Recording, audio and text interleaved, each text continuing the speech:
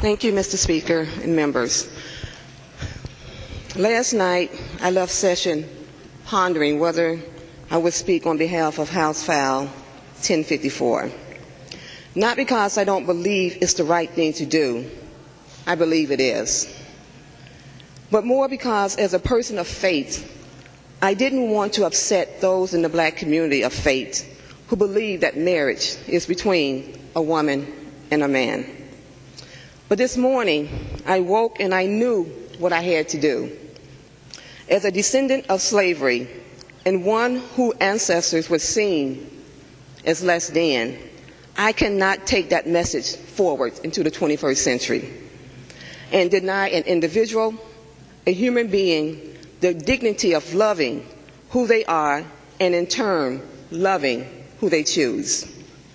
For me, this decision is not so much about a religious belief, but instead it's about a basic human right, a right given to all by a well-known phrase in the United States Declaration of Independence, a phrase that is meant to exemplify the unalienable rights with which all human beings are endowed by their Creator, for their protection of which they institute governments.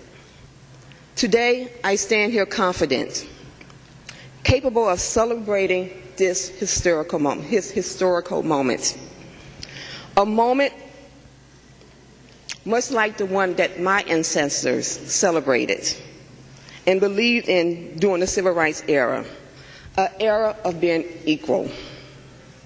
There's no compromise to that. Either we are equal or we're not equal.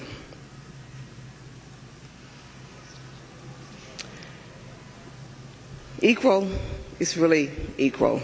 So today, I stand believing that we are on the right side of history, a time where all, regardless of sexual preference, will be able to make a commitment through marriage to love whoever you choose to love. For nothing is stronger than love. So today, I stand in support of love. House File 1054. Thank you.